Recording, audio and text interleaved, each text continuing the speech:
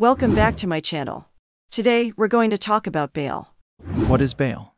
Bail is a security given for the release of a person in custody of the law, furnished by him or a bondsman, to guarantee his appearance before any court is required under the conditions specified.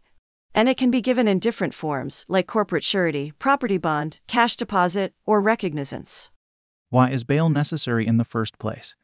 The right to bail is a constitutional right, except for those charged with offenses punishable by reclusion perpetua, and the evidence of guilt is strong. The purpose of bail is to ensure that a person who is arrested is not held indefinitely while awaiting trial. Ang bail security yan para yung akusado na magbe-bail, bibigyan siya ng provisional liberty, pansamantalang kalayaan habang ongoing yung kaso. Yung bail na yan, para yan ma-secured. Garantiya ang korte na pag kailangan kang umattend yung akusado, pagpapakita ka. Do accused charged with a capital offense and the evidence of guilt is strong have a right to bail? No, in that case, the accused has no right to bail. The proper action of a judge is to cancel the bail instead of increasing it. Can fugitives apply for bail? No, a fugitive may not apply for bail unless he gives himself up first, so he may be placed under the custody of the law. Custody of the law is required before the court can act on an application for bail. What if the accused violates the conditions of his bail?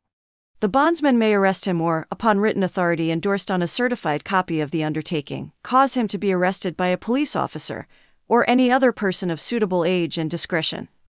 When is bail not allowed? Bail is not allowed in 3 situations. First, when a person is charged with a capital offense, or an offense punishable by reclusion perpetua, or life imprisonment, and evidence of guilt is strong. Second, after the judgment of conviction has become final. And third, after the accused has commenced to serve sentence. Who has the burden of proof in a bail application? At the hearing of an application for bail filed by a person who is in custody for the commission of an offense punishable by death, reclusion perpetua, or life imprisonment, the prosecution has the burden of showing that evidence of guilt is strong.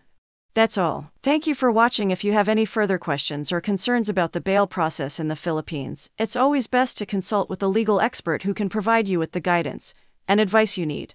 Make sure to subscribe to my channel, and if you have any suggestions for future topics, please let me know in the comments below. See you in the next video.